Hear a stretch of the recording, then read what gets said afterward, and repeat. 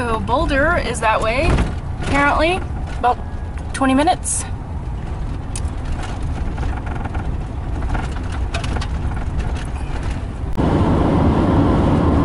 Colorado? Oh, that's so dumb. That reminds me of Texoma or Texarkana. So lame. All right, goodbye, Colorado. Hey, I mean, it's not very exciting to be in Kansas, but hey, it's a new state in this rig anyway, so it counts, right? Hello, Kansas.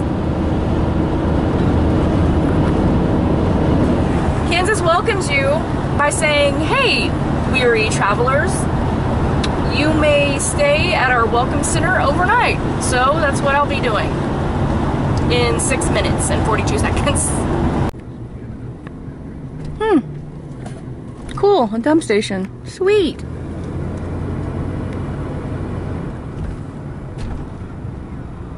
Well, I'm kind of confused, but okay.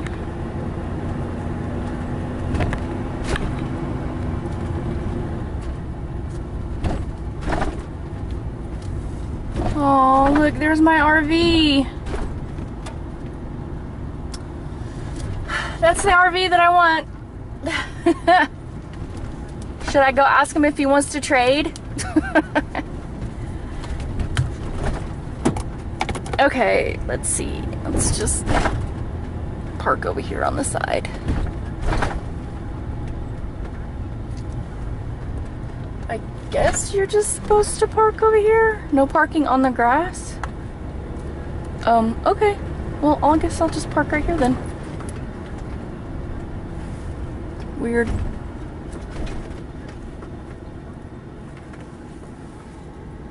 Alrighty. I see you.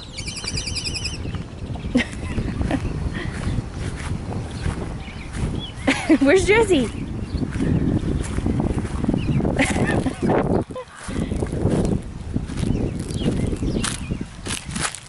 There he is.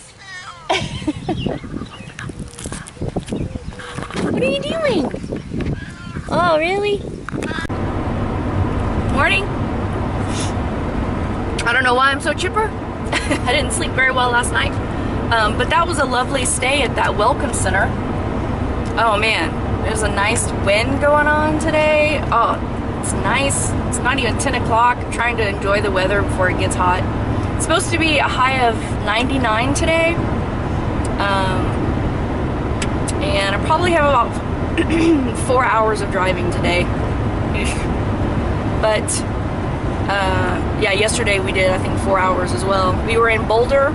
No, we were south of Boulder, and then we drove all the way to Kansas. So that was a lot of driving for us for one day. But today is the week, well, this is the week of America's birthday, or America's Independence Day. And so I want to get somewhere at a nice spot and get settled so that I can celebrate and relax and work on some videos. So I'm gonna go to a state park to achieve that, which is, you know, it's, get this. Okay, so remember when I was stressing out and I couldn't find a place to camp and I had to pay $20 for a campground just for one night? $20 dispersed in Colorado, of course, in the summer. So rates are going to be higher, right? Here at the state park, not full hookups, but electric, water, and then a dump station, which is standard for a state park. Which is fine, I have no issue with that. But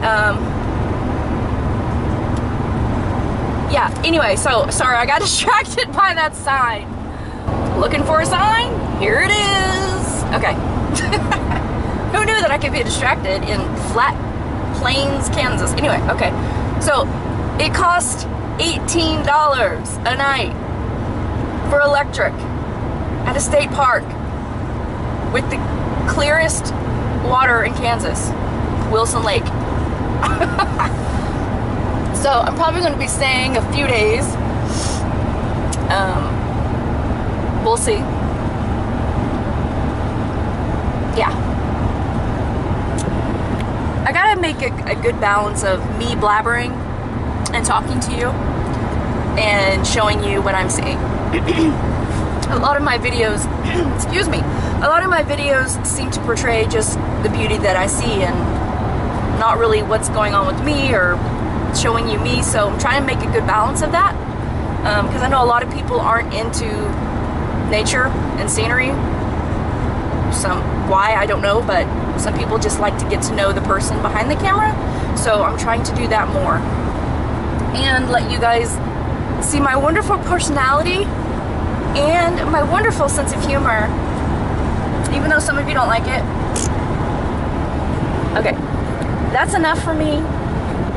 Let's focus on the road.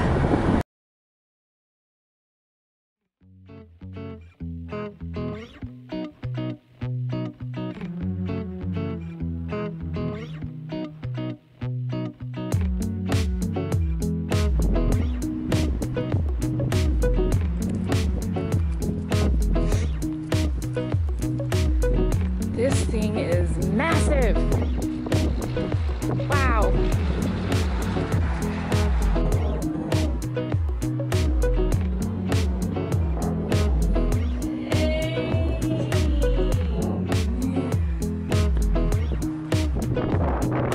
Look at that detail.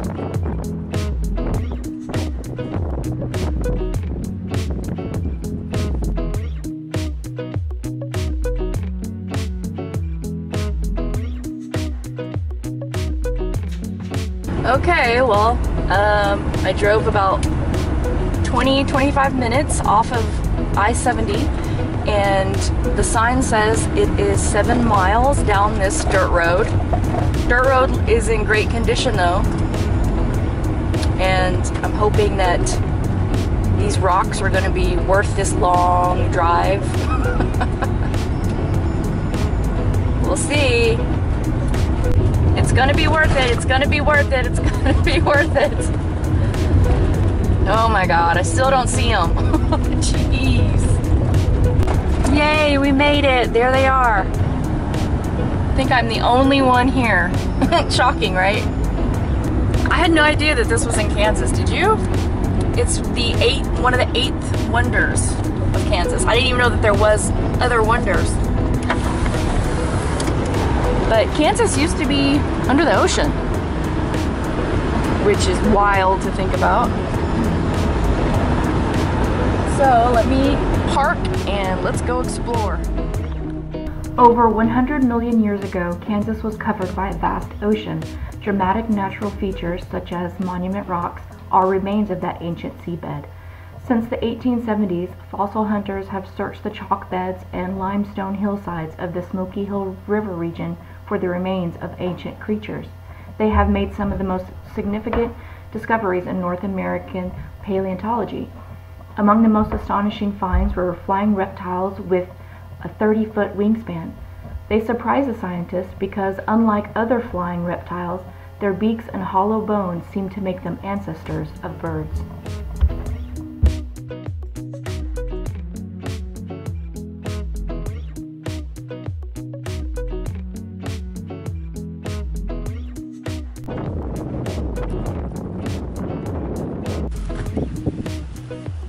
The layers in this.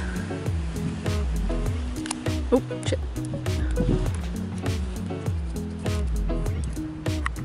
Apparently there's supposed to be some fossils, but I don't know where they are, if they're on this one or the other one. Here we are at the second one.